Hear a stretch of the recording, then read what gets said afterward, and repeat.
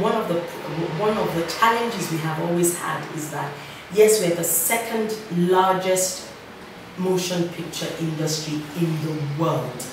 We're next to Bollywood. However, quality-wise, we really are quite low in the food chain.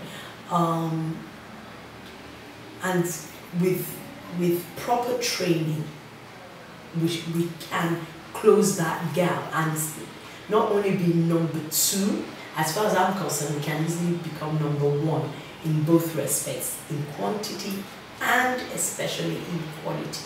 There are smaller industries than ourselves who produce such good quality work, and with the little work that they're producing, their industry earns much more than we are earning. So with the improvement in our quality, I think there will also be definitely better earnings for everybody. I do believe that there are a couple who are of international standard and can work with the best anywhere in the world. But again, there are not enough of us who are like that. And so we all, one of the advantages that other longer established industries have over us is that they continuously train. Somehow we don't. And it's a culture that we have got to take on board.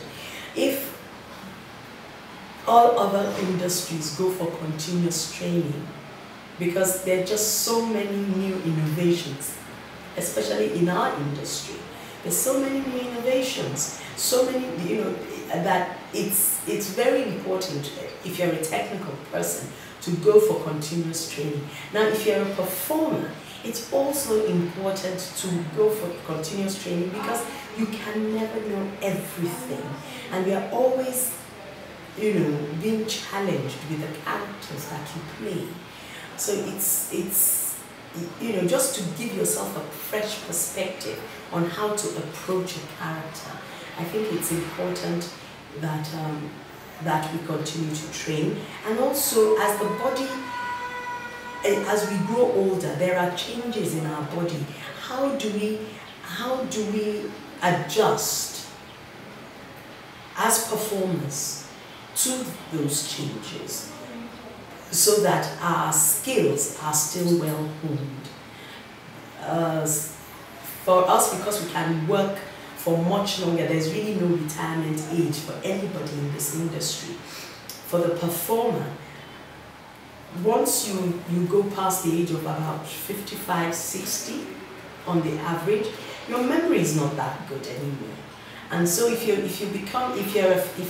perform for the theatre, you actually need to work on your script for much longer. If normally you work on a script for about 4 weeks, from this age you need to start working on a script for about 6 to 8 weeks, just so that you retain the lines. Little things like that.